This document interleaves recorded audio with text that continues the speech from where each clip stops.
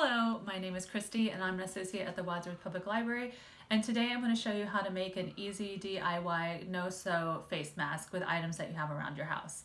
So you'll need 3 items. You'll need a handkerchief or a scarf or a piece of material about 2 feet square, and then 2 hair ties. So let's get started. You are going to take your handkerchief or piece of material, fold it in half onto itself, and again, and then you're going to fold it one more time into itself, and you should have a long rectangle piece, and then you're going to take one hair tie and put it on the end,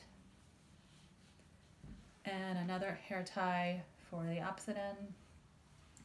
And this is going to be your face mask, and these will be around your ears, so you can adjust it at this point depending on what size face mask you need.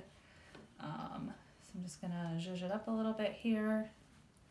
Okay, and once you're at that point, you're gonna put it on your face.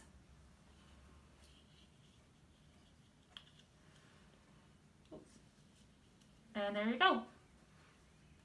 That's your face mask. It's important to say that these can only be used once. So if you wear these outside, when you come home, you're going to want to throw it into the washing machine right away. But that's your easy 3-step face mask. Thank you. Have a great day.